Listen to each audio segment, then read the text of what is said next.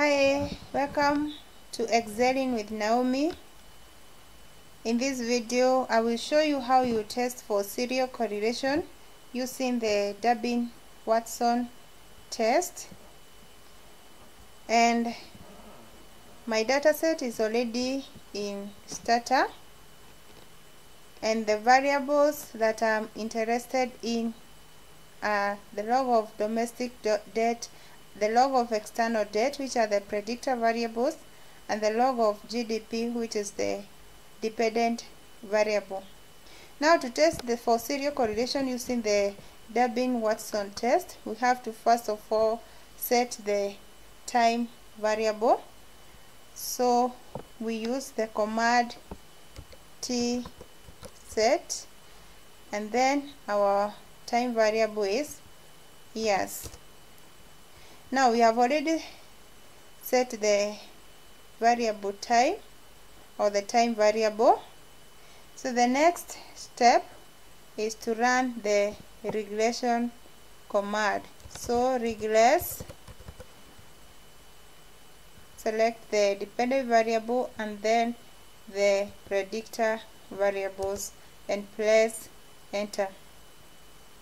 After that, we run the command dw start, which is the command for the Durbin Watson test. So the command is dw start and then click enter. Now the rule of thumb for the Durbin Watson test is that if the values for the Durbin Watson statistic are between 1.5 and 2.5, then the data is normal, or there is no serial correlation or autocorrelation. But if it is below 1.5 or more than 2.5, then we conclude that the data has or suffers from serial correlation. For my results here, the value is 0.3733, and this value is less than 1.5, and therefore my data suffers from serial correlation.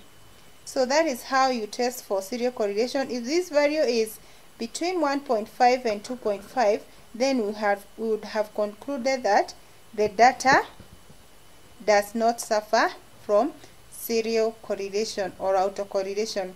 But for our case, since it is less than 1.5, then there is serial correlation. If you find this information to be helpful, please like this video and also subscribe to this channel if you have not done so.